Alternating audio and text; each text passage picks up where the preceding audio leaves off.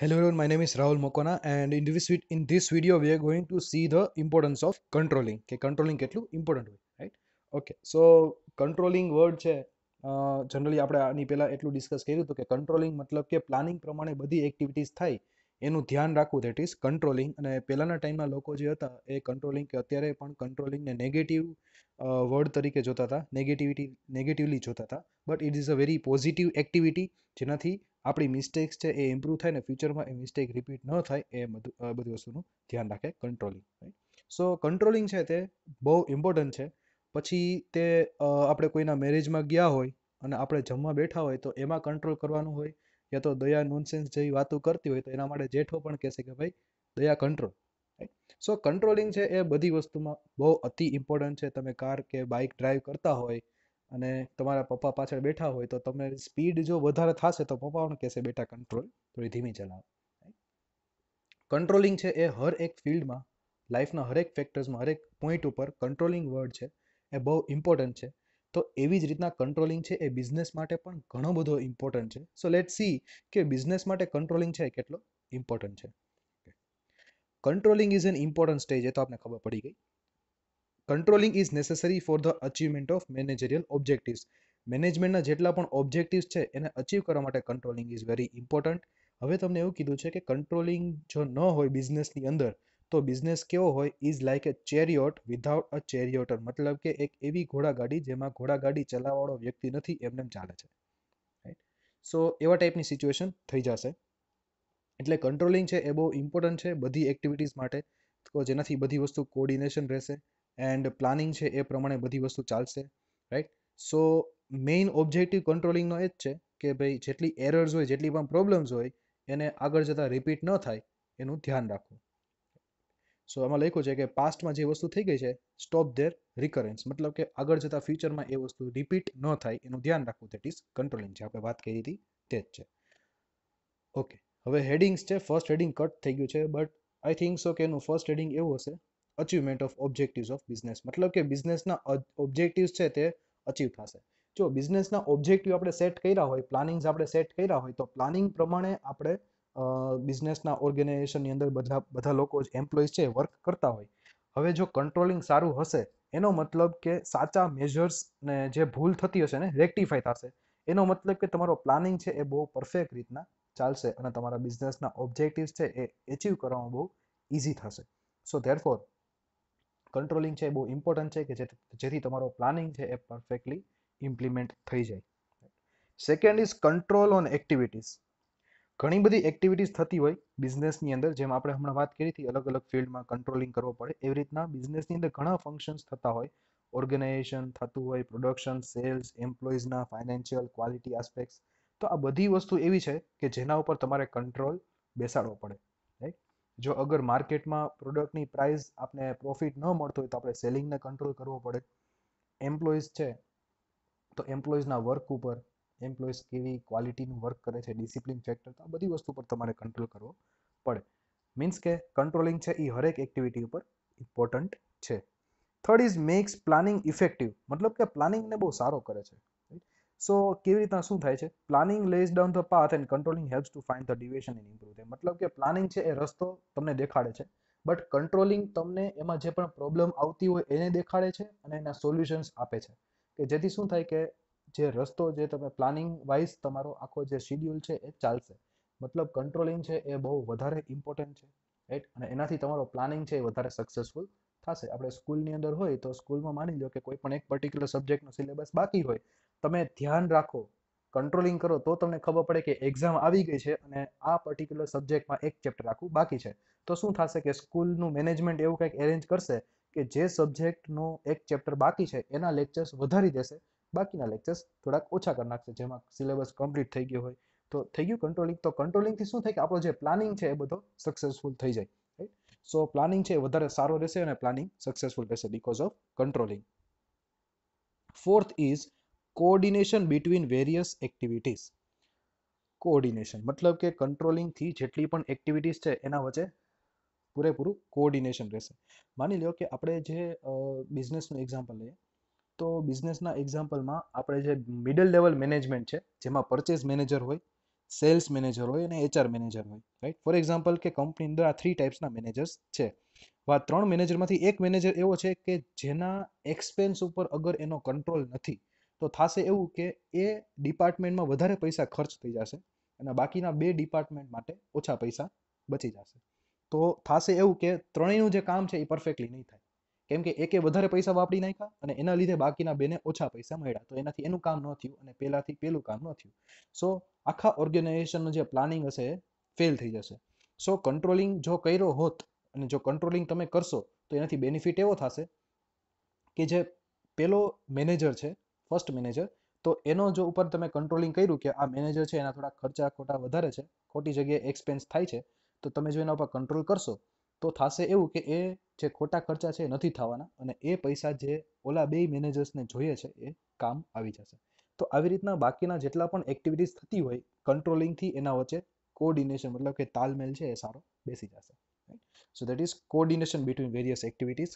Fifth is evaluation of activities. Evaluation મતલબ કે check કરવું, જાણવું, ખબર પડવી કે આવું કંઈક છે. તમારું જ્યારે પેરેન્ટ્સ ટીચર મીટિંગ હોય ને તમારે જ્યારે પેપર માર્ક્સ આપતા હોય આપણે ટર્મિનલના ટેસ્ટના એના, તો પેરેન્ટ્સ આવશે અને પેપર લઈને અમને બતાવશે કે સર જુઓ તો આમાં શું પ્રોબ્લેમ છે, એમ મતલબ કે શું કેવું પેપર રાખ્યું છે. તો પેપર જ્યારે અમારા હાથમાં આવશે ટીચર્સના હાથમાં તો ટીચર્સ છે એ જોશે, મતલબ કે માર્ક્સને ઇવેલ્યુએટ, તમારા પેપરને ઇવેલ્યુએટ કરશે કે ભાઈ માર્ક્સ કટ થયા છે તો એમાં કઈ કઈ વસ્તુની ભૂલ છે. તો સેમ વસ્તુ કંટ્રોલિંગ કરશે. કંટ્રોલિંગ જે મેનેજર્સ હોય એ જોશે કે એમ્પ્લોઈઝ છે એ કેવી રીતના વર્ક કરે છે, ખરેખર કેવું વર્ક કરવું જોઈએ અને કેવી રીતના વર્ક કરે છે. તો એ કામ તો કંટ્રોલિંગનું છે. એટલા માટે એમાં ઇવેલ્યુએશન એટલે કે કેલ્ક્યુલેશન્સ બધી ટાઈપના થશે કે વર્ક છે એ કેટલું સારી રીતના કરે છે. અને અગર જો ખરાબ રીતના કરતા હોય મતલબ કે એમાં જો પ્રોબ્લેમ હોય, ડિવિએશન હોય, તો એને આપણે રિમૂવ કરવાની છે. That is the sixth heading. એટલે કે જેટલી પણ પ્રોબ્લેમ્સ આવતી હોય એને દૂર કરવાની છે, કરેક્ટિવ એક્શન્સ લેવાના છે કંટ્રોલિંગના પ્રોસેસની અંદર, રાઈટ. સો કંટ્રોલિંગનો એમ લખ્યો છે controlling AIIMS at taking corrective actions. તો તમે આને એમસીક્યુ ઓર વીએસક્યુમાં માર્ક કરી લેજો. What is the M of controlling તેમાં લખવાનું the M of controlling is to take corrective actions. Okay. So ડિવિએશનનો meaning શું છે તમને પ્રીવિયસલી સમજાવ્યું હતું કે સ્ટાન્ડર્ડ અને એકચ્યુઅલ રિઝલ્ટ વચ્ચે જે ડિફરન્સ આવે દેટ ઇઝ ડિવિએશન. તો એ ફાઇન્ડ કરવાનું કામ છે અને એમાં સાચું મેજર લેવાનું કામ છે that ease of the controlling. That is the sixth advantage.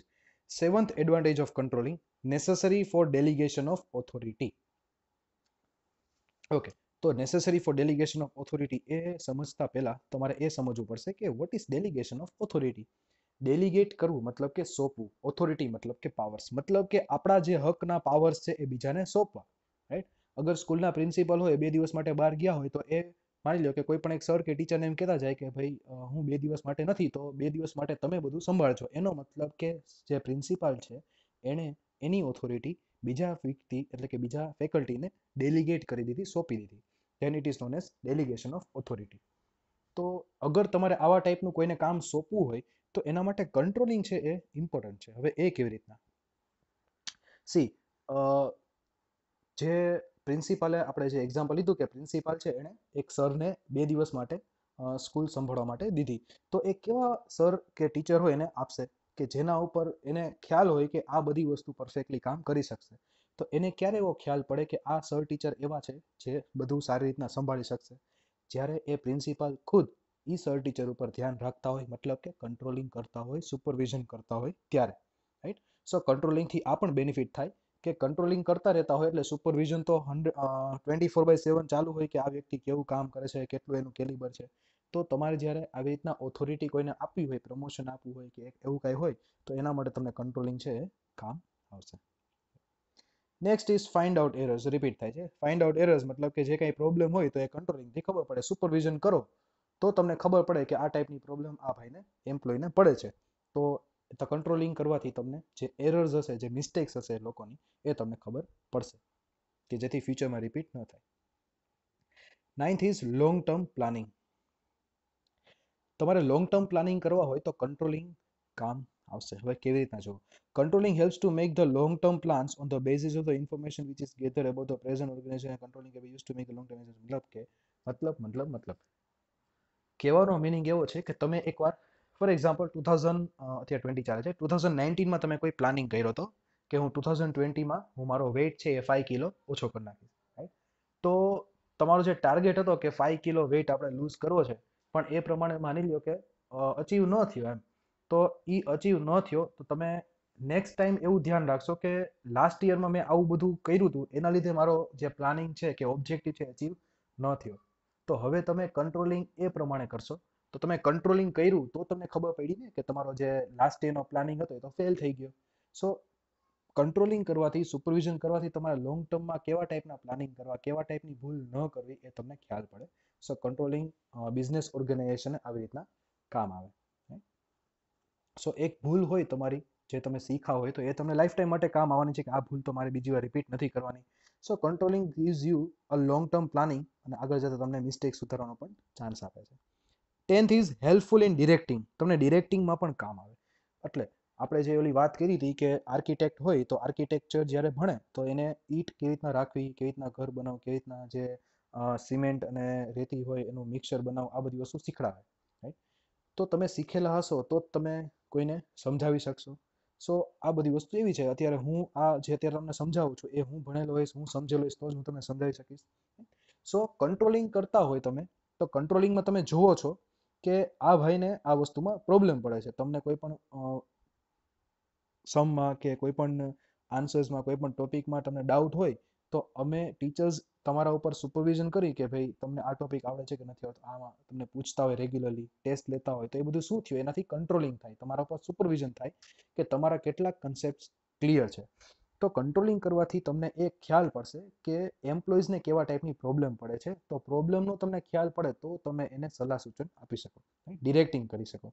એટલા માટે કંટ્રોલિંગથી ગાઈડન્સ આપવામાં, ડિરેક્ટિંગ કરવામાં કંટ્રોલિંગ છે એ બહુ હેલ્પફુલ થશે. Next is barometer of efficiency. મતલબ કે તમારી બિઝનેસ ફર્મ છે એ કેટલું સારી રીતના ફંક્શન કરે છે, તમારા મેનેજમેન્ટ છે એ કેટલું સારું છે, એ કંટ્રોલિંગ ઉપરથી ડિફાઇન થશે.